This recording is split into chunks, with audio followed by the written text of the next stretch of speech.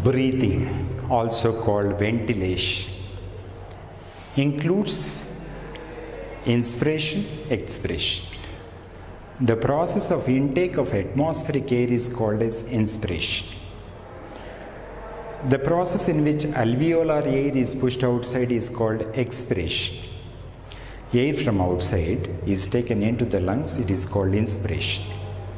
Now, there is exchange of gas inside the lungs, and after exchange has occurred, that air which is present inside the alveolus is pushed outside, it is called as expiration.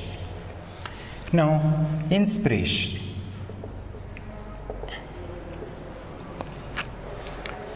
The mechanism of breathing includes two steps, inspiration and expiration.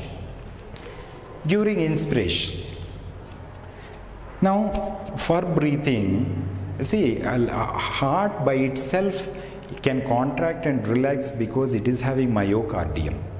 Inside the wall of the heart, there are muscles. Inside the middle layer, the myocardium, we have cardiac muscles. But in case of lungs, in the wall of the lungs, that skeletal muscles, contracting capability, skeletal muscles are absent. But however, there are two sets of muscles. If this is the lung, we have got two sets of muscles. One is the lung, one is the muscle which is attached at the bottom to diaphragm. The muscles which are attached to diaphragm are called as phrenic muscles. Phrenic muscles. So when they contract, so you can see lungs expanding. So in this direction it expands. But there are also muscles attached here, which are present attached between lungs and the ribs. So they are the muscles which are attached to the top of the ribs. So they are called as external intercostal muscles.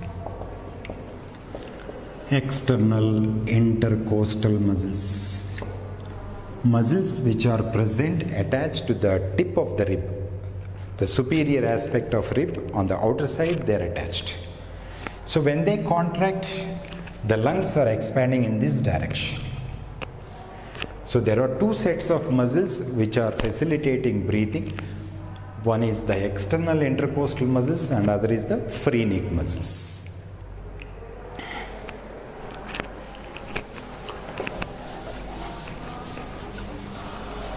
Now at the time of inspiration,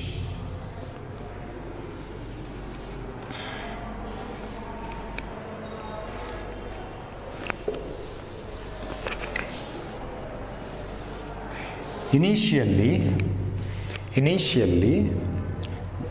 the diaphragm is dome shaped. A diaphragm is a muscular partition present between thorax and abdomen in case of mammals. In case of mammals only, there is a muscular partition present between thorax and abdomen, these two. So it's called diaphragm.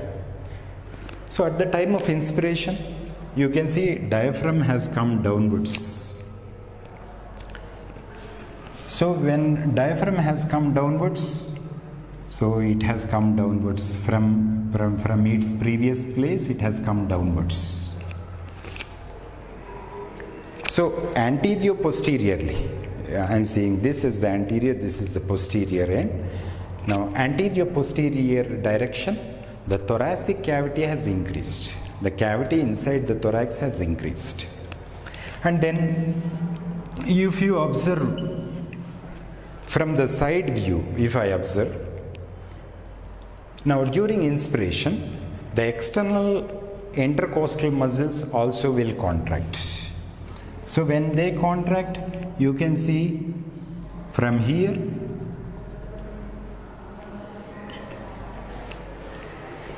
so from here the rib cage has moved forwards.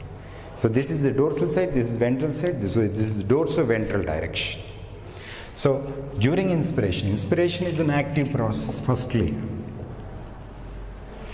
Active process means it requires spending of energy.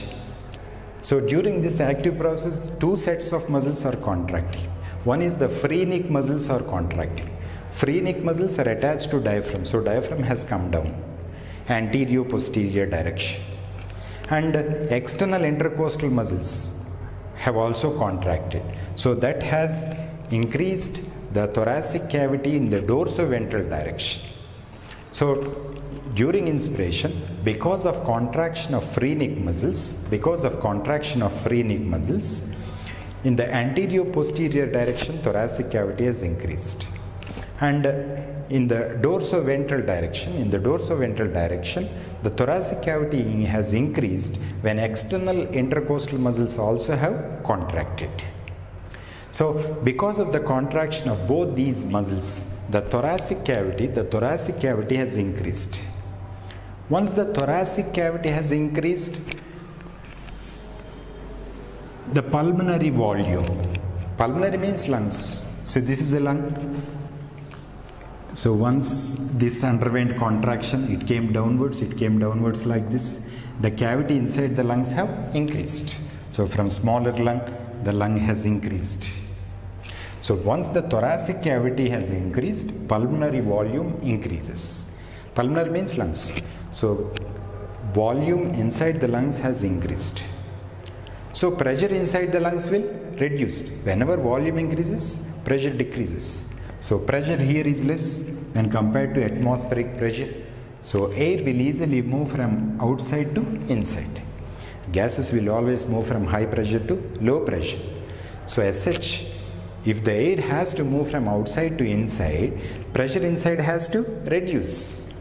Pressure will reduce when pulmonary volume increases. Pulmonary volume increases whenever thoracic volume increases. Thoracic volume has increased whenever both the muscles have underwent contraction. So inspiration is an active process. That is followed by expiration. Expiration is a passive process. It is a passive process. Having said that, passive means it doesn't require any spending of energy. Now, from here rib cage has moved backwards. From here diaphragm has moved backwards. The muscles which were previously in contracted state, I mean the free neck muscles, the flat free neck muscle, the flat diaphragm because of contraction of free neck muscles. So they will relax. Again, diaphragm becomes dome shaped, and the external intercostal muscles will undergo contraction. The rib cage goes back to its original position. It goes back to its original position in the dorsoventral direction. So free neck muscles will undergo relaxation. External intercostal muscles will undergo relaxation. Here anterior posteriorly cavity is reduced. Dorsoventrally cavity is reduced. From this it will come back to this. From here it will come back to this. So when it will revert back to its original position, the thoracic cavity inside will automatically reduce. Once the thoracic cavity has underwent reduction, pulmonary volume, which is large here, has reduced. It has reduced. So pressure inside will be more. Pressure inside will be the pressure outside will be less. So here thoracic volume has reduced, pulmonary volume has reduced, so pressure inside will be more and pressure outside will be less. So gases will move from high pressure to low pressure, so air will be pushed back from inside to outside. So that is the process of expiration. But then there are also other sets of muscles called internal intercostal muscles.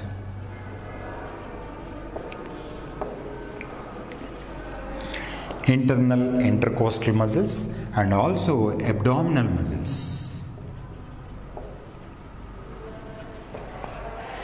See, there are other two sets of muscles. Previously we discussed about intercostal muscles, external intercostal muscles.